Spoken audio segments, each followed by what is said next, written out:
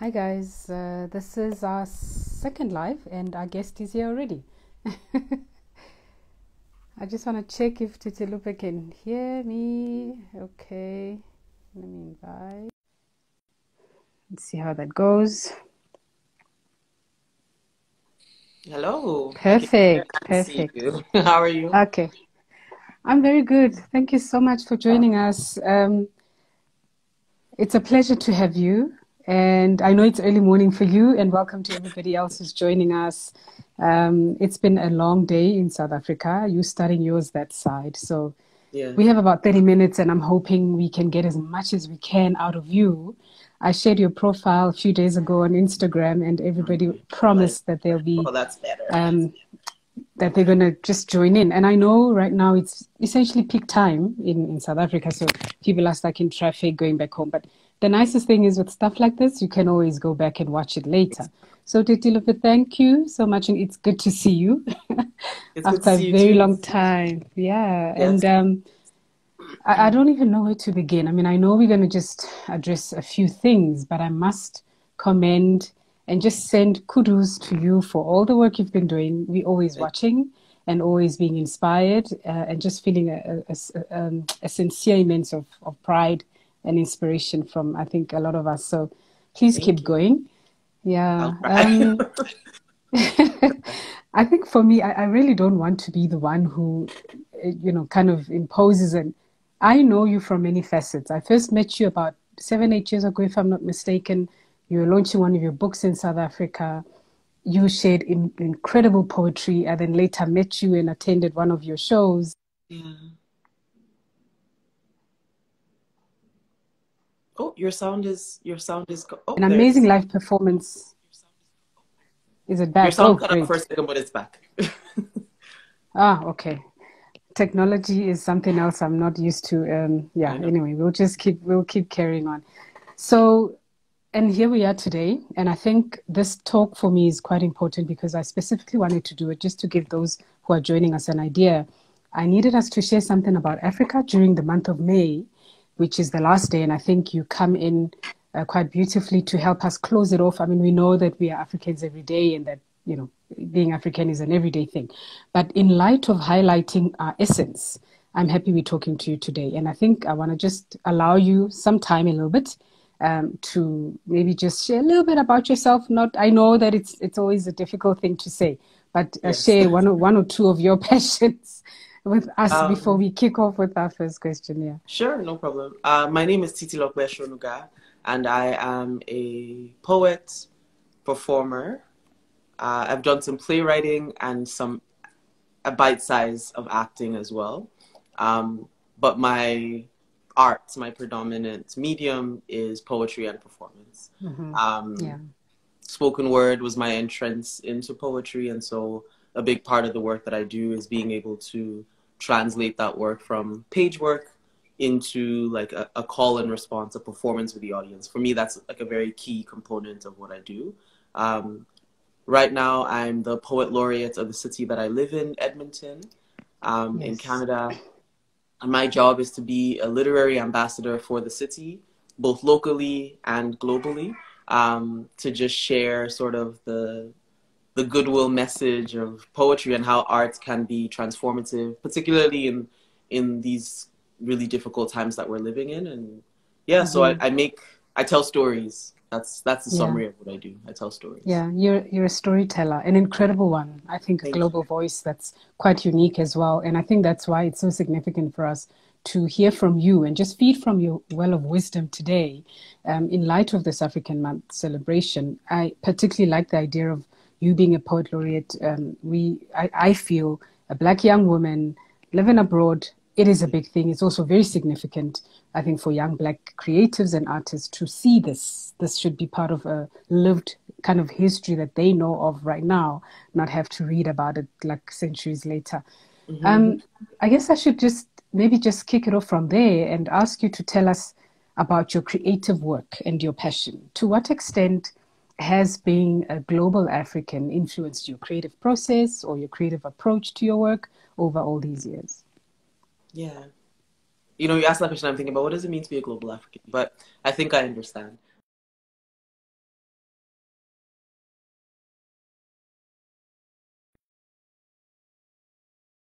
and to be able to carry Intimate, that but I'm work. here. Um, We'll just carry on. it's all good. I can still see you kind of moving behind the scenes. Yeah, it's a real privilege to do this work, but also to be able to do this work and do it on many stages globally while also living my life as an African in the world. Mm-hmm. I think I'm influenced by all the things that I pick up on my journey. I was born in Lagos, Nigeria. I lived in Nigeria till I was a teenager, till I was 13, moved here to Canada, moved back again to Nigeria, and I have spent some time even living in South Africa, and all of these little pieces of my story influence the work that I write. But always I know who I'm speaking to. Mm-hmm. And my compass is always turned toward home, you know, and the idea of telling our stories in all its complexity and in all the nuanced ways that Africans exist across the globe, Africans both on the continent and in diaspora. I think my work is just influenced by my life. If you were to sort of follow my creative journey, you could almost map it side to side with my womanhood journey. Because as I learn and grow and evolve, I put it back into my work. And that's sort of how, like, I don't know how to separate the art that I make from the life that I'm living. It's always, for me, like a pretty honest reflection of my lived experience as an African woman on the globe. Yeah. Yeah. Which is not easy. I read somewhere a couple of, in fact, it's a common quote to say that with women, it's like trying to fight two battles at once. I'm not sure how they really phrase it, but they say first you were a woman and then you're black, or you're black and then a woman, something like that. Right. Almost saying that our struggles are always before we face any other thing. There's these two significant gaps, which really shouldn't be an issue, but they are. That we always have to kind of feed into, not that we have to, but we're forced to use a lens of how we live our lives through that channel. And I've seen you break down that boundary, even though you are so authentic to your gift, and it's so clear, you know, to who you are. A person can sense your mood, they can sense your joy, they can sense and reflect back into their own lives through your words. Wow. It has been incredible to see you balance the two caps that people often mess up with, but also being able to offer yourself so sincerely to the world. I want to go back to one of my favorite countries. Nigeria is my favorite country. Hey. Amongst many others. Amongst many others. And I have lots of reasons why. I mean, I just think it's a very colorful, very loud. I think the people, I'm a huge fan. But I've always wanted to know what an experience of a Nigerian person is about the country itself, right? So, I mean, it's your country, and of course you love it. But what are your most favorite elements about your country? Oof. It's interesting, you know, all of the things that I love in one breath are also some of the things that will frustrate me in another, right? So the unique nature of being a Nigerian is that we move through the world with great audacity. When we are around, you know that we are there. There's a sense of selfhood that feels very Nigerian. We are a very joyful people. Enjoyment is our birthright. We love to celebrate. And at the center of that celebration is music and food and arts and all the things. There's a richness there.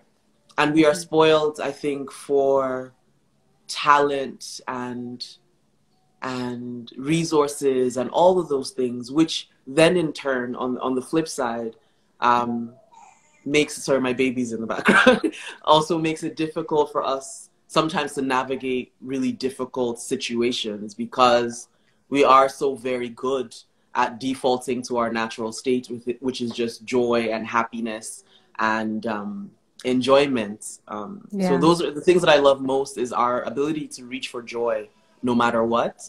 And it's also the thing that frustrates me the most at times. Yeah. as often as they would often say, "na enjoyment." I hear this a lot. Exactly. Exactly. Yeah. Yeah.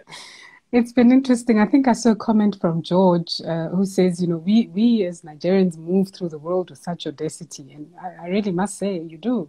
But I guess it's the sense of boldness and pride that we all admire. Many may not Yeah. say it, but I think it's a sense of pride that's quite necessary for anybody who loves their country to be able to live life and be felt wherever you are. I mean, there's absolutely nothing wrong with that. We certainly feed from the positive side of it because it's beautiful to watch. Yeah. I now want to, you know what? There's a lot going on, right? I think as an African continent, we have a lot of problems, and we know that we are used to our problems, and sometimes we fight them, and we protest against our own government, and yeah, Yeah. we're quite unique, and we have quite a unique story to tell. But I'm very interested to know what your perception about South Africa is. Um, but before even answering what your perception about South Africa is, I want to know first what you think about African unity. Do you think it's something feasible? Or is this, I don't know, is some fallacy? Are we dreaming here when we're talking about African unity? That is to me like the ultimate dream, right? This girl is crying her head off. No, it's um, fine. it's the ultimate dream for us to unite. I think actually it's the ultimate fear of the world for Africans to finally tune into the fact that like once we are in sync, once we are together, once we are leveraging our wisdom and our culture and our arts and all our resources, then we are essentially unstoppable. Is it feasible? I hope so. Yeah. When? I don't know. But I think there are trends toward Africans realize, particularly as the world continues to evolve and show its face, like as the world continues to show itself as inherently sort of unstable and difficult at times, I think there is a reflection inward. There's lots of Mm. conversations in global African communities around how do we unite, how do we be more one, and that one is not monolithic, like recognizing that we all come from different cultures and things, but being able to see like all the things that bind us as valuable and powerful. Is it impossible? I don't think so. But I think it's going to take some work. It's going to take some waking up. And the curse of that colonial project was robbing us of a sense of ourselves, robbing Yeah. us of even trust in each other, Hmm. trust in our voices. And so it's going to take generations for that healing work to happen, I think. Yeah. Mm. And this is why the storytelling project is so important.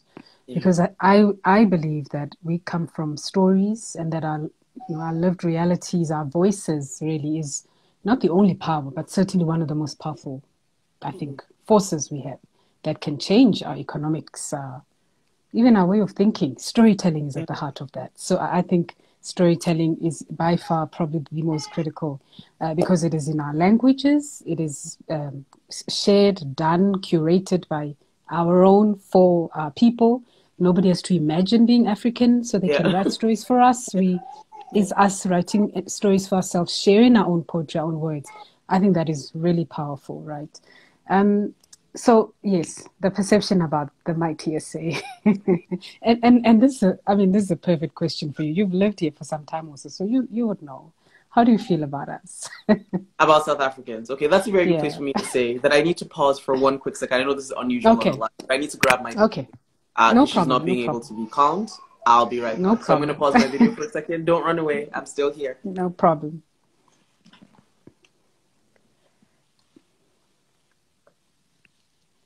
Thanks, guys, for sticking with us. I guess this is one of the beautiful things we get to enjoy when we're talking about women. We multitask, and it's absolutely beautiful and absolutely fine. There's nothing wrong with that.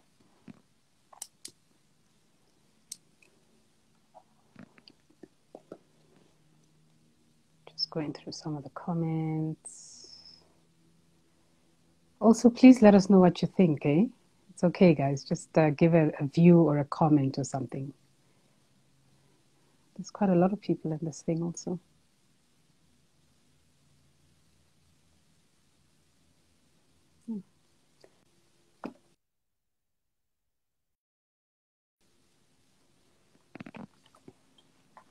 I'm back.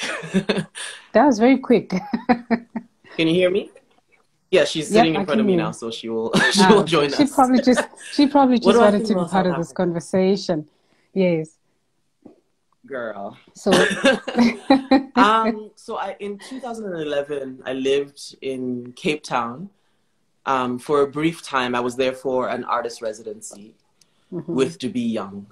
And I can simply say that even besides the work that I went to do there, like which is just like to write poetry and create, I was writing a one-woman play at the time in community with 5 other women, mostly South African and 2 of us from Canada.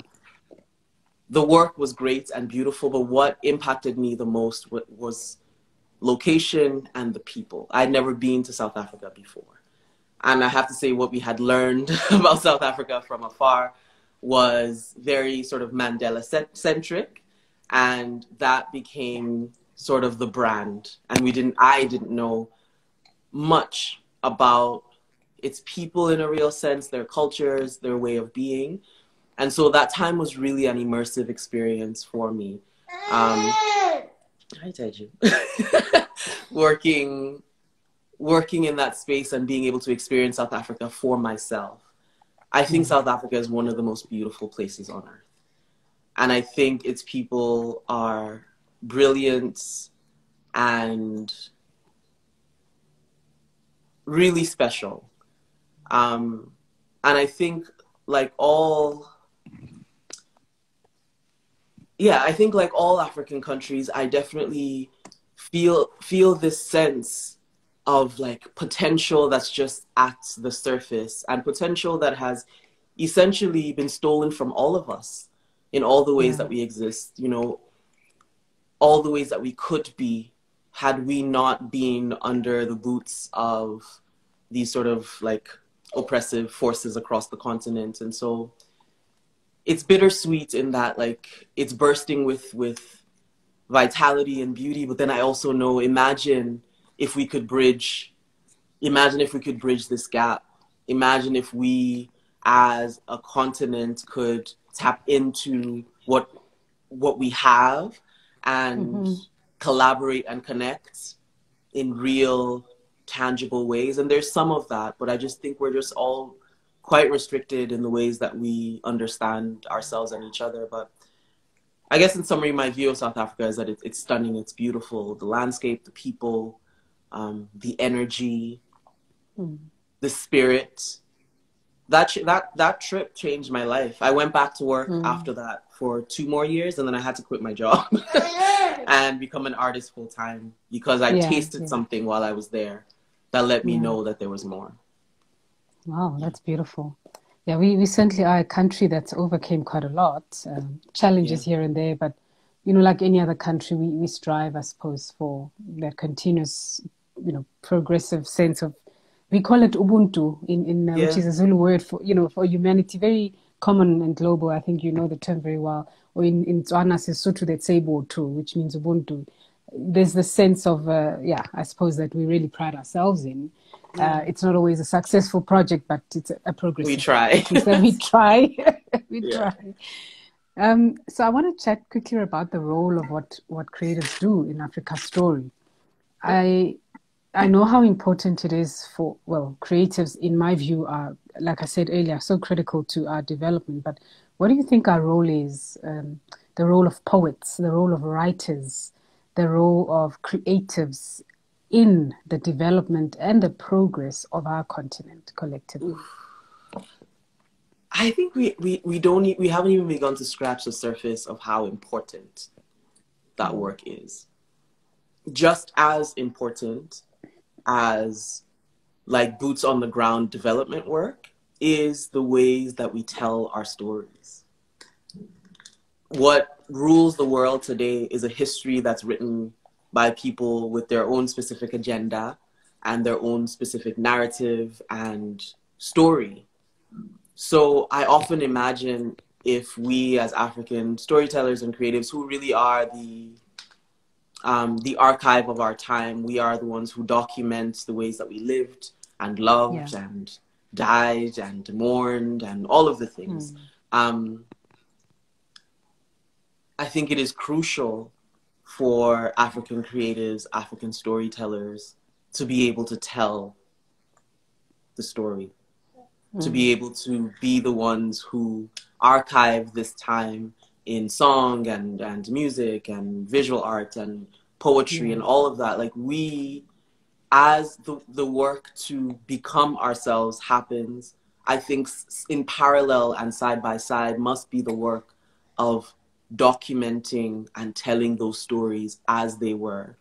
You know, history books are one thing, but even now when we want to know what happened in the world in a time where we were not, we go to songs and we go to the poetry of that time, and we want to see the paintings.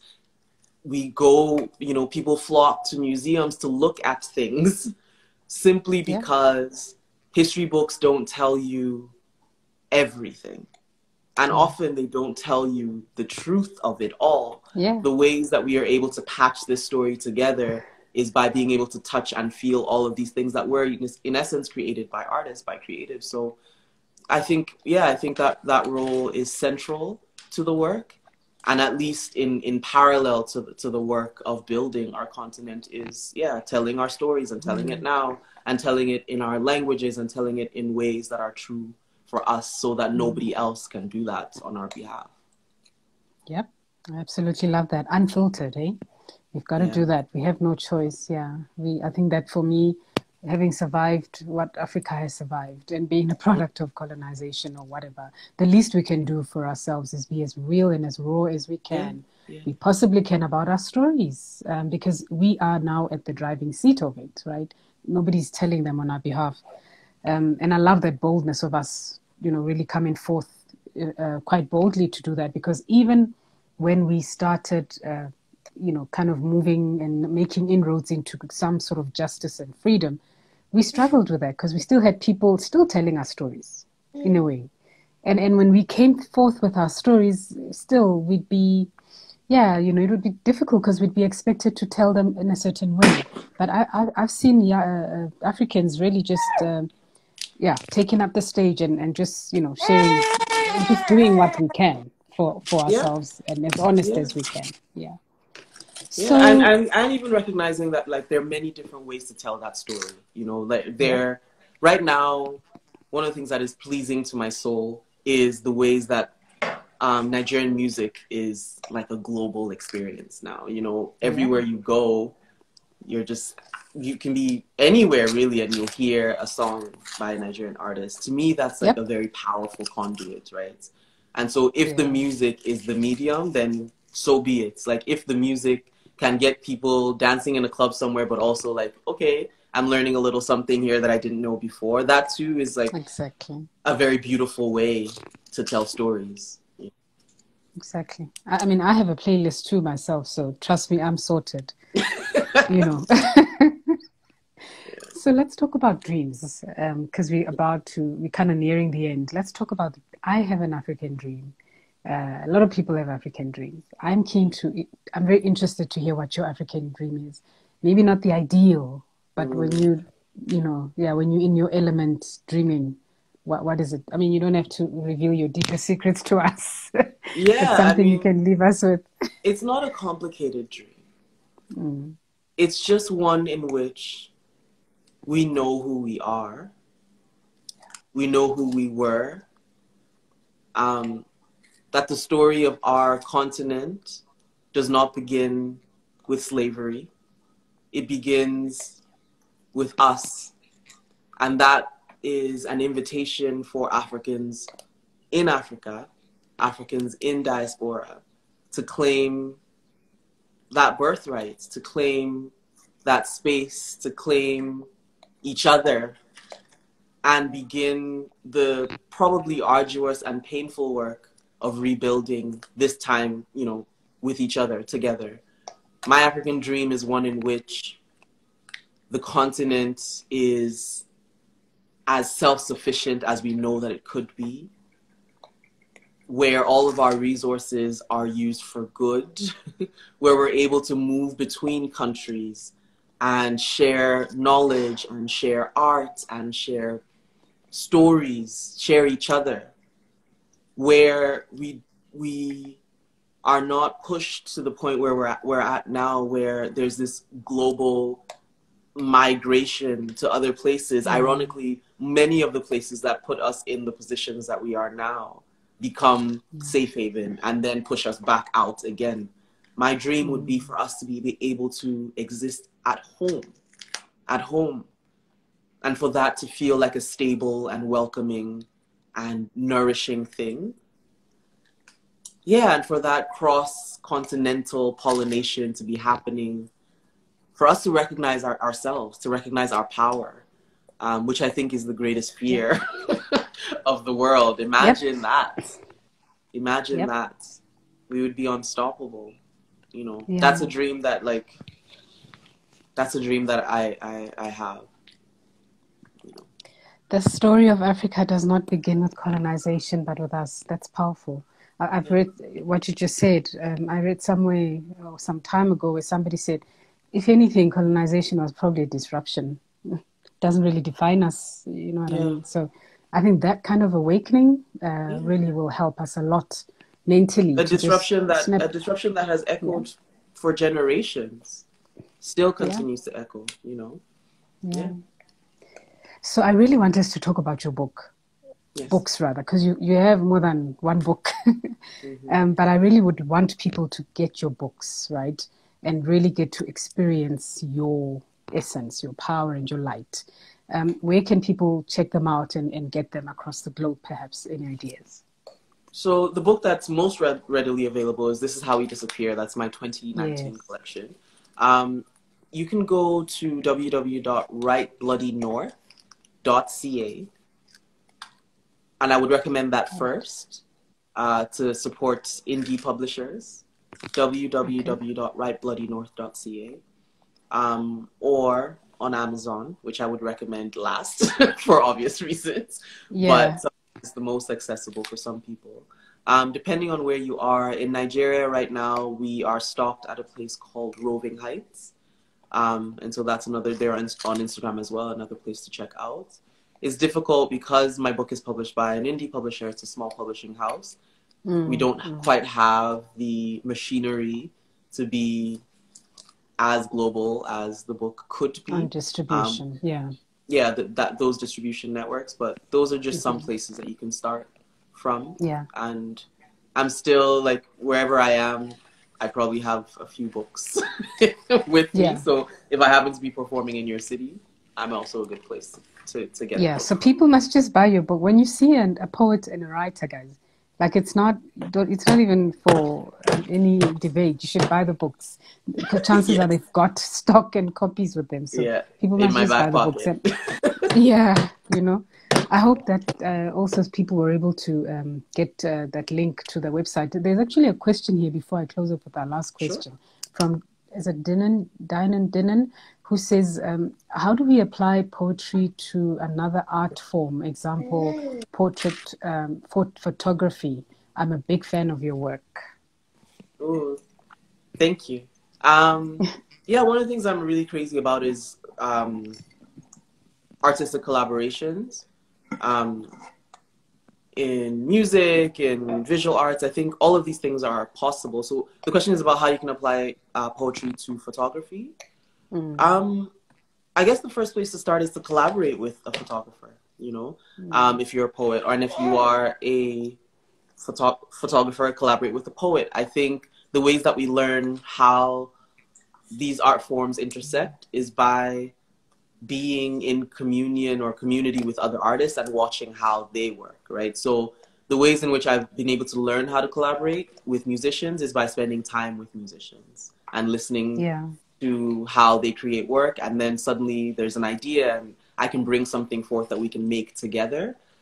So I think, even for writers, when they ask me, I have writer's block, what do? I often say, just like dip your hands into another art form. And so I guess that would be my suggestion here too, is just spending time with people who do things that are different from you and just sitting with them and seeing how they work, how they create. And inevitably, it will spark something in the ways that you create. And there's a natural conduit there for collaboration. So, yeah, spend time outside of your own art. I mean, you've done incredible work as well with collaborations with, I think, orchestra. You've done amazing work with the live bands. I mean, wow. I hope this, actually, some of this, if those who are watching, they're keen to see some of your work with collaborations, those instrumentalists and the bands and the orchestras can, I think, check it out on YouTube as well. The most amazing thing ever. I think it's pretty timeless, really. So please, if it's on YouTube, just, check it out and get some ideas as well as how you can. So our very last question, you know, I know a lot of young people watch this. They will see it at some point. And I always like to leave a message for young people, because also in South Africa, the month of June is dedicated to Youth Month, taking back from the June 16 riots that happened in 1976, back in apartheid, during the apartheid era. So I really would like you to speak to a young person who's a creative out there, but pretty stagnant and stuck, or maybe a little feeling small, or, you know, feeling like, oh, I don't think this is for me, or I don't think I'm good enough. What do you have to say to someone like that? So I think there's like sort of this gift and curse of how connected we are, particularly in the online space. It gives you a window into everything that everyone is doing all the time, which can be quite intimidating and stifling when you're trying to emerge. Like when you're just trying to create something, being able to see all the things that everybody has ever created every day of their lives is just a lot of information. And I say that because I'm, even as a person who's been doing this work for some time, every once in a while I find myself in that like space as well, where I'm just like, I'm taking in too much. So I start from that space and say, even in all of that, you have to know that your voice is singular and important.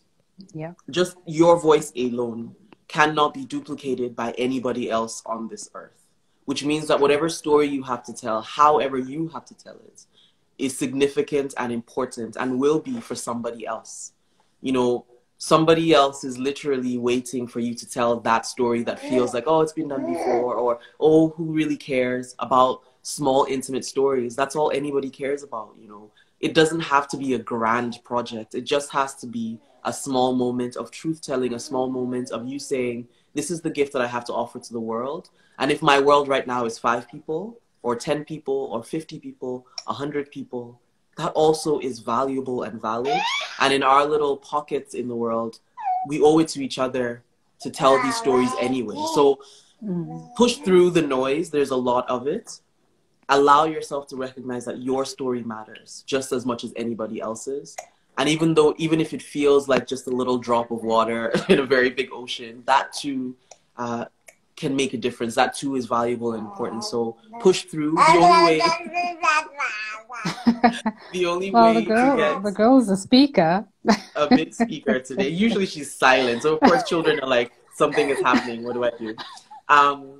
So I think especially now we need to hear from you, and progress over perfection. The internet makes everything look perfect. Ignore that. The only way to get better is just by doing and doing repeatedly. So start and just keep going. Start and keep going, doing and doing repeatedly. I love that you touched on the fact of how the internet makes it all look perfect, and we all know it is not.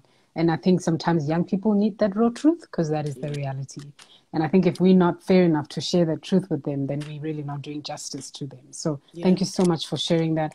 And that girl over there, you know, she's not prepared to share you any further. So we're going to give her time. I don't even know what's going on right now. Thanks to her. Please, you know, just thank her that she allowed us this time so she can have all her time again. Thank you for joining us. We really appreciate it. And we really hope that this was quite insightful for many people who joined. I have no doubt we'll do it again soon. Yes. We can't promise, but we'll try. But thank you so much, Titilope. It's been a pleasure. You're welcome. Thank you. Take care. We'll talk soon. Day. Okay, then. Bye.